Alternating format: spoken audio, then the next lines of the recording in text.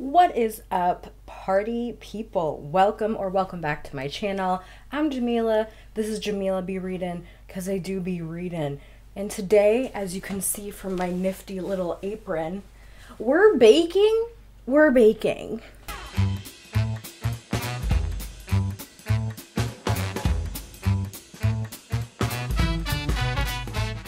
You've probably seen on my channel that I posted a MedievalAthon TBR video. So I thought I would come here and do a little wrap-up video while baking, because I was attempting to do the baker prompt. So I thought, why not bake something while talking about these books?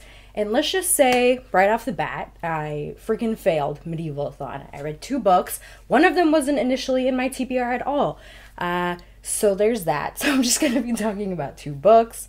A hot mess. Honestly, the end of January through honestly most of February so far, I've been kind of in a reading slump, so it's been a little bit difficult to keep up with everything. But you know what? That's fine. I read 2 books. So the first book that I read was the second book in the From Blood and Ash series, From A Kingdom of Flesh and Fire, I think is what that book is called. I am constantly getting these names confused. Also, I really hope that my camera is in focus right now. I've been having a lot of issues with my camera not being in focus, and if I film this whole video and it turns out it wasn't in focus, y'all are just gonna watch it anyway, right? Because, oh man, I'm not filming this again. But anyways, the second book that I read was Black Buck by Mateo Askaripour. Yeah. So I'm going to talk about those, but let's talk about what I plan on baking. So I was scrolling through TikTok as one does, and a lot of the stuff that ends up on my For You page is baking things because I like to bake. So TikTok knows me, and I found this matcha mochi cupcake or muffin recipe. I'll go ahead and link the original video down below, and then I'll also do a list of the ingredients because she kind of messed up and had to comment down below, so it's kind of all over the place. So I'll just put it succinctly. I think she's planning on starting like a recipe blog. I'll just link her information down below. I don't think the blog is up yet, but I would direct you to that if I could.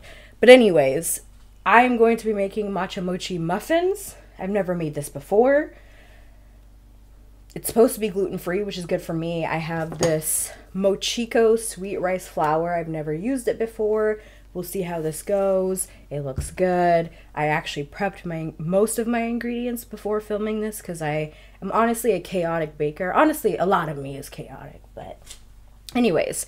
So I'm going to be looking at my phone a lot probably to like reference the recipe, but let's talk about A Kingdom of Flesh and Fire, because what a hot mess that that book was. I don't know, for my Goodreads Choice Award winners video that I read and thoroughly enjoyed From Blood and Ash, surprisingly. It's actually like substantively and quality-wise not great, but I enjoyed it anyway. And so I was excited to continue on to the next book. I got it from my library and I decided to use it for the prompt.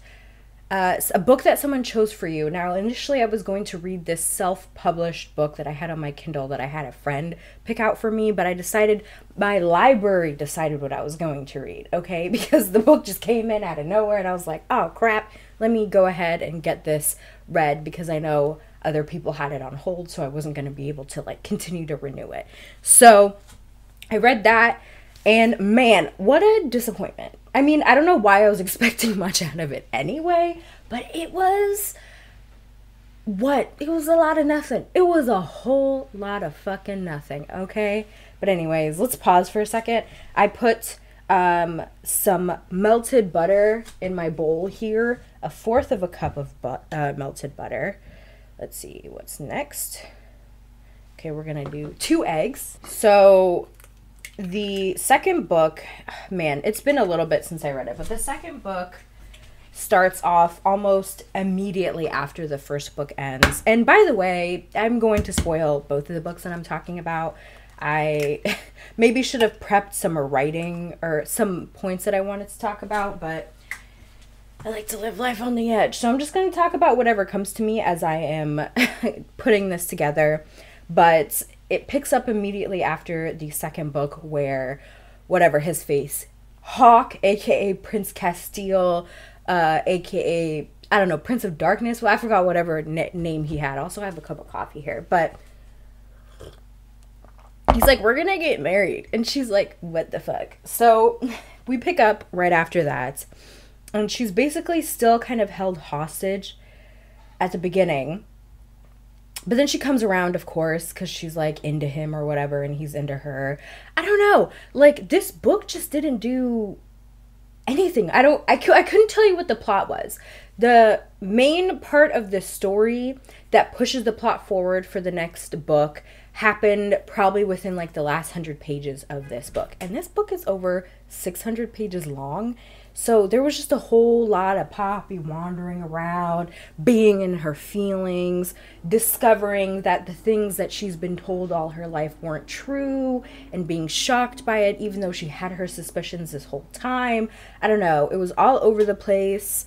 And all of the thoughts I had about Poppy being really self-aware and actually like a really interesting character, like kind of went out the window in this book, because it was just a lot of her moping around for 600 pages. Nothing was really happening. We didn't see a lot of character development for her. Obviously, she like comes to the conclusion that...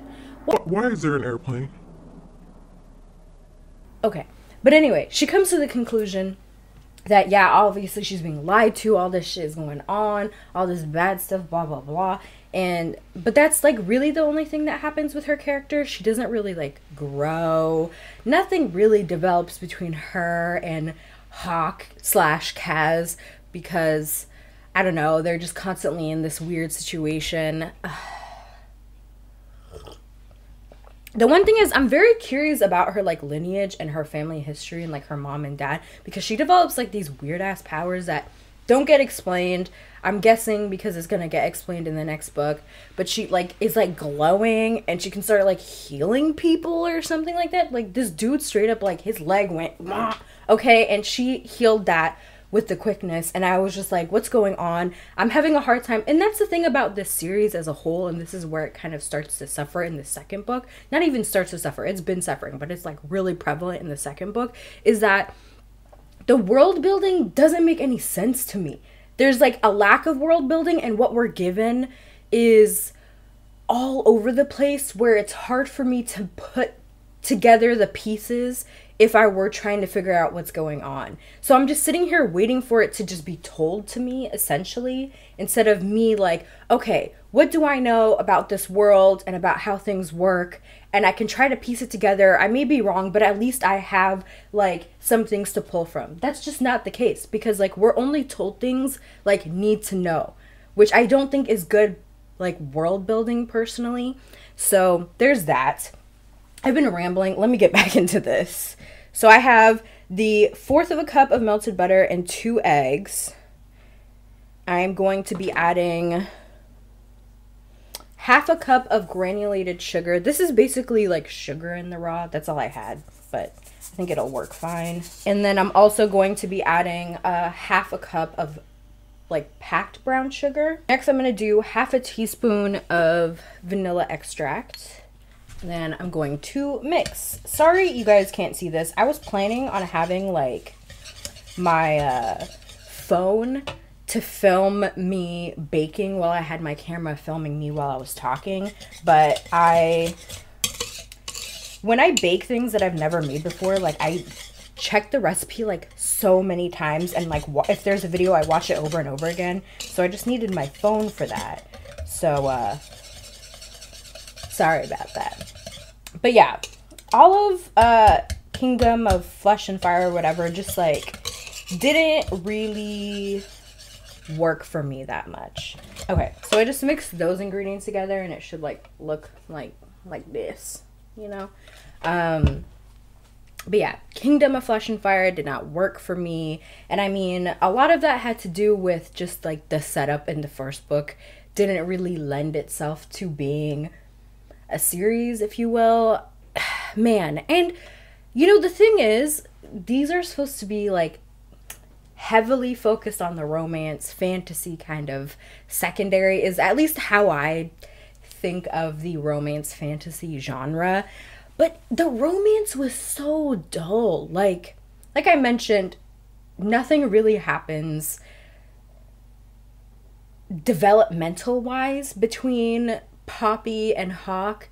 I mean, eventually at the end they're like ride or die for each other or whatever, but it wasn't an interesting romance development to witness, you know? They just kind of suddenly are fine because she realizes that she's been lied to, and also he's hot and right there. So, I mean, I don't know. I don't really get why Poppy likes him. I guess I do a little bit, but I don't really get why Hawk likes her, because we're not in his head. And that's another thing. I think I mentioned this when I talked about the first book, is that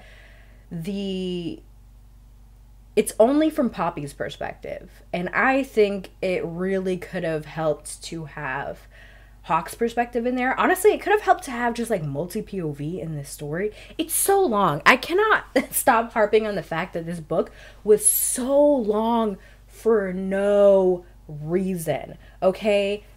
Absolutely no reason. 600 pages of nothing happened. Okay? It didn't need to be that long. It needed to be tighter. Honestly, it probably needed like another round or two of editing, because when I tell you nothing really happens in this story, like nothing really happens, okay? It's really easy to get through, but God, 600 pages? Why? And we're all in Poppy's head for all of that too. So it was just her just wandering around, and I'm like, girl, please, I need something else. Like, I need Hawk's perspective. I need a perspective from maybe someone from the Ascended or some shit like that. Like, I needed something to zhuzh up this story, because I was quite frankly bored the entire time. But I will be reading the third one, obviously. Like, I'm in it now. I'm curious, because, you know, the one thing that JLA has done is that both of these books ended in a cliffhanger, like a massive cliffhanger. And I'm like, of course you did. Because if it didn't, I would not be continuing with this series. But anyway, those are my thoughts on Kingdom of Flesh and Fire. 2.5 stars, you know, not great. Not great at all. Okay, let us continue with the baking. Okay, now I'm adding coconut cream, about 6 ounces, which amounts to, I believe, 3/4 of a cup, according to Google. So hopefully that's right, because I do not have a scale to measure this. Okay, next up, I'm gonna open this can of evaporated milk, another 6 ounces of that. So this can here is 5 ounces, and I didn't realize I needed 6 until after I bought this. So I added just like a teeny bit more of that coconut cream. I don't know if that's gonna do anything, but whatever. Okay, so I'm gonna just add this. All right, so I'm gonna just mix this together. Okay, so next up, I'm going to be adding the mochiko flour.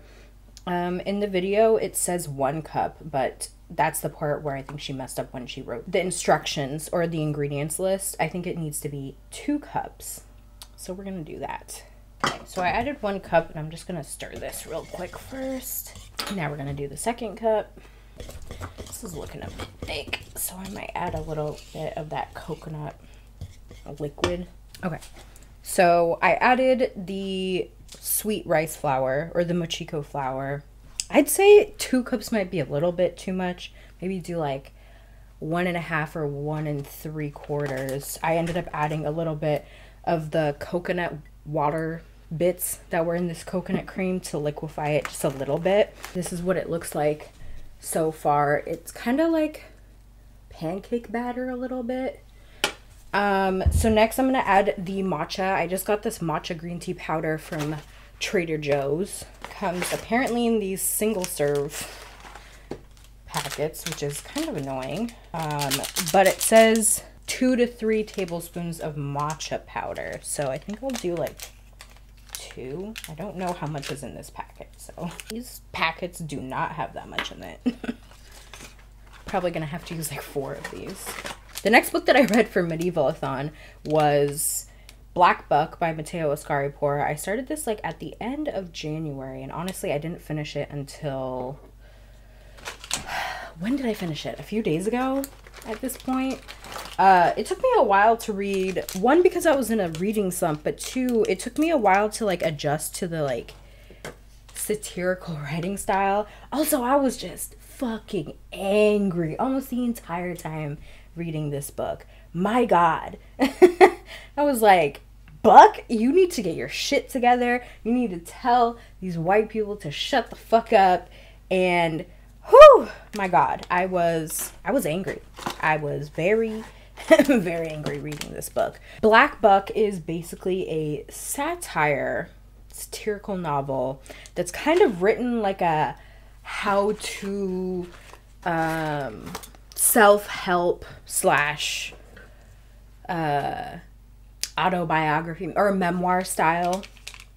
And so it took a bit for me to adjust to that, but afterwards it was really good. I also ended up checking out the audiobook because I found out that it is narrated by Zeno Robinson, who is does primarily voice acting for like anime and some video games, but I think he's really cool and I wanted to support him, so I ended up checking out the audiobook and it was so well done. I'm not much of an audiobook person like at all, really. I just get too distracted to listen to them, so I'd rather just sit down and read.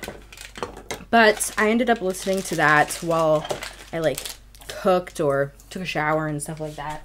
So but yeah, I really enjoyed this book. I gave it 5 stars, maybe 4.5 stars, but man, like, it was a well-crafted story about a lot of things. So basically it follows Darren Vendor, who is a young, in his early 20s, Starbucks employee. He's like a shift manager or something like that. And did I do too much? And he ends up, through basically a stroke of luck, ends up getting this sales position with this startup company called Someone, spelled SUMWUN. It's really strange. But damn, he goes to this place and he's facing microaggression, macroaggression, straight up racism. Like, there's a running joke where all of the white people keep saying like, oh, you look like this one famous black person, Denzel Washington, like Kendrick Lamar, all these random ass people, and he looks like nothing like them. But he ends up getting this job and he is just going through it at this place. Like, the whole time I'm just like yelling at this book, like, leave, you don't need this place, you don't need this place. But the thing is, he didn't even want this job because he was like really content. He was getting paid decently at his Starbucks job, and it gave him a lot of free time to just like fuck around, be with his girl. He lives at home with his mom in this nice brownstone in Brooklyn. Is it Brooklyn? I don't remember where. No, Bed-Stuy. And so he is like set, like they own the brownstone. He's chilling. He has his whole top floor to himself. It's a vibe, right? And I'm sitting here too, like, yeah, like just chill, like you're good. I don't know, you don't need to do all of that. And he never went to college too, so his mom is just like constantly like kind of harping on him to like be better, go to school, like do all this shit. Same with his girl. So everyone around him is just like kind of pressuring him to accept this position and to like make something out of himself. So he does, and this place like ain't shit. Like, oh my God, it was so terrible. I would have left after the first day personally, but he stuck it out. I don't know why. And it ends up becoming like his whole life, like his whole personality.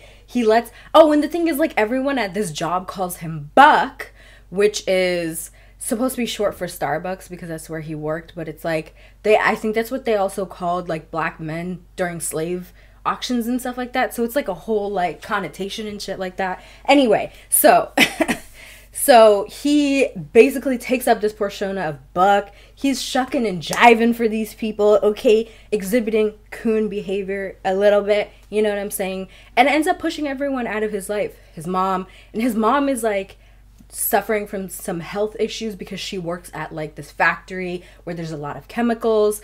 His girl, everybody, his best friend, everyone, he's pushing them out, and they're just like, yo, like, what's up? Like, why are you being like this? But it's funny too, because they were the ones pushing him to this job. He didn't want to take it, and now that he's doing it and excelling and kind of like taking on this persona, they don't like him.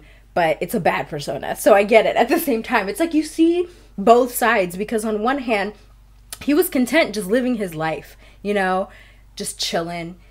But then he got pressured by everyone to go make something out of himself. And when he goes and makes something out of himself, they're not happy with it. But the cost that it takes to make something out of himself in this context is that he's pushing his friends and family away. He's forgetting where he came from. He's like the only black person, only person of color in this place. He's letting a lot of things slide. He's doing a lot of like nasty shit. You know what I'm saying? So there's that. Anyways, so I added this 2 tablespoons of matcha.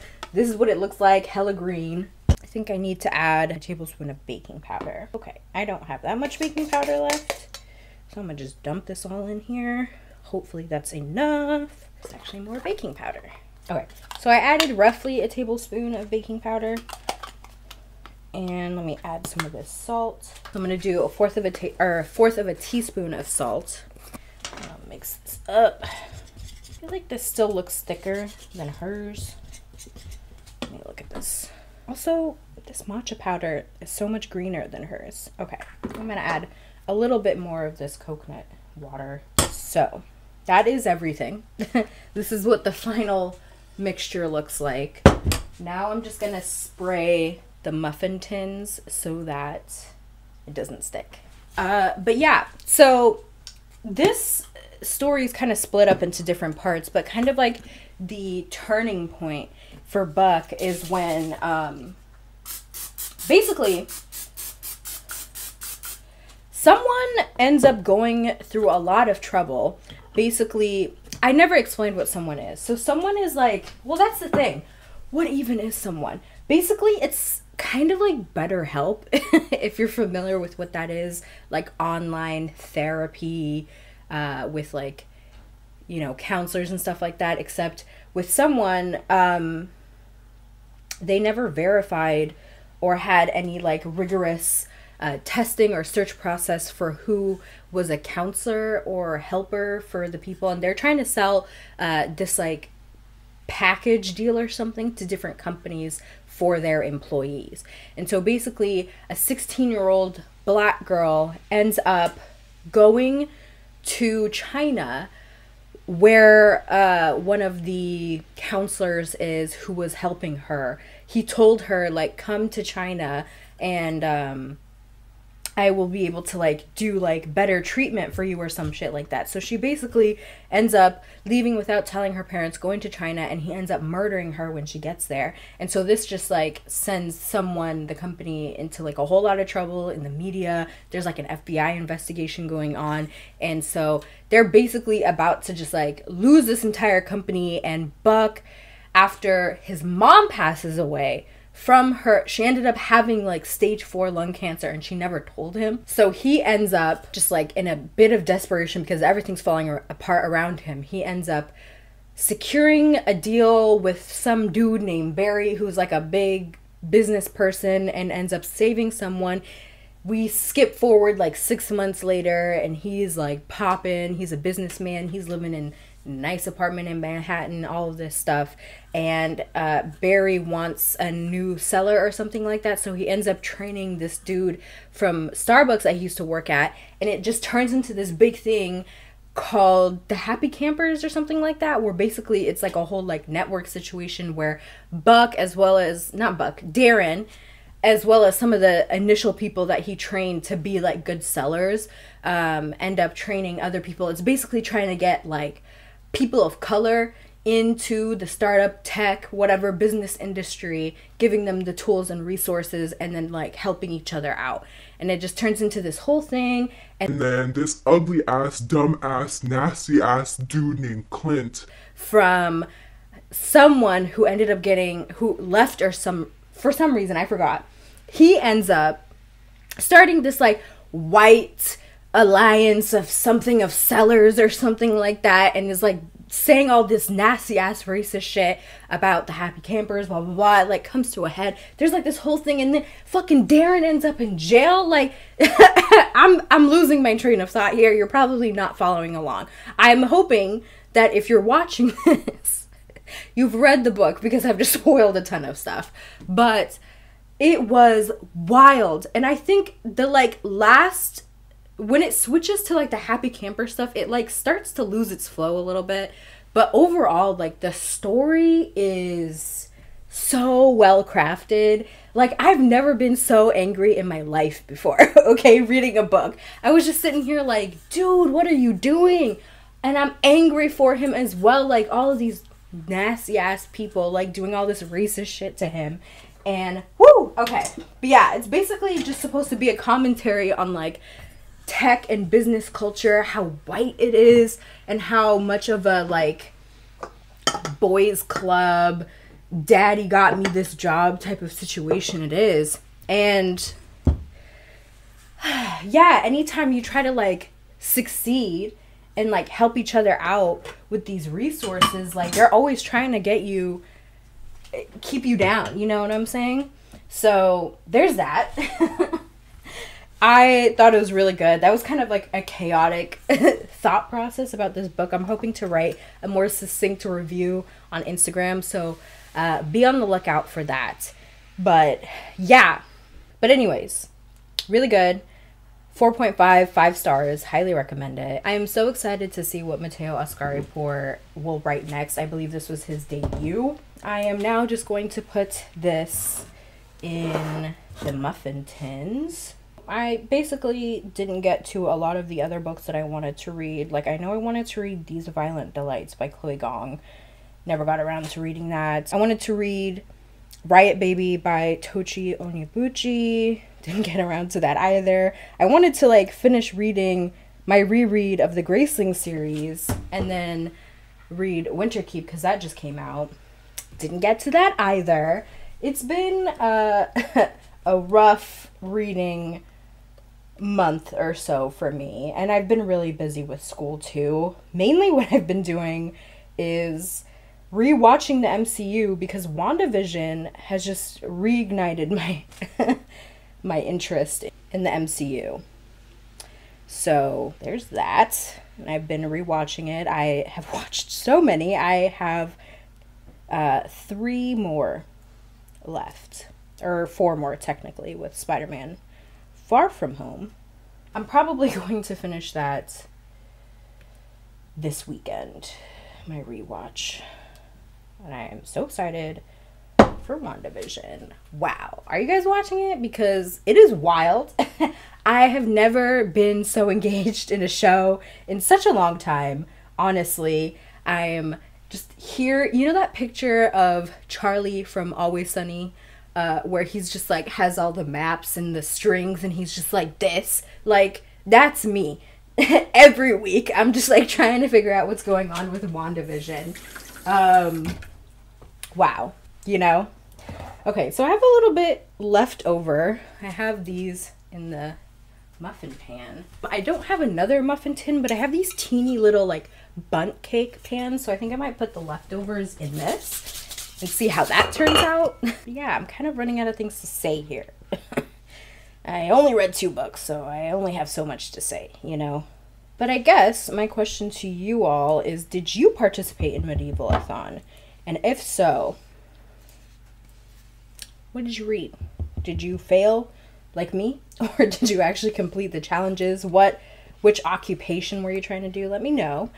I know I haven't done a wrap-up video in a long time. I haven't done one for December or January, but been having some technical difficulties. Like I told y'all, my camera has been trifling and has not been staying in focus. I really hope this last hour of me baking has been in focus for y'all, because I'm not going to re-record this, obviously. I've been having so many technical difficulties with filming them for some reason, so I just haven't uploaded those. So I think just gonna leave it at that, and I will resume in February. There's probably not going to be a lot on there because I have not really been reading. But I'm gonna go ahead and put the muffins and this little bunt situation in the oven. Okay, so I put that in the oven, and I think it's supposed to go in there for 25 to 30 minutes at 350 degrees. So I'll be setting my timer for 25 minutes, and I'll check in on that then. I'm gonna go ahead and wash up my mess that I made and I will catch y'all in the next video. There will be an insert. I will insert a picture now of what the muffins ended up looking like, or a little video. It'll be right here, but otherwise I will catch y'all in the next video.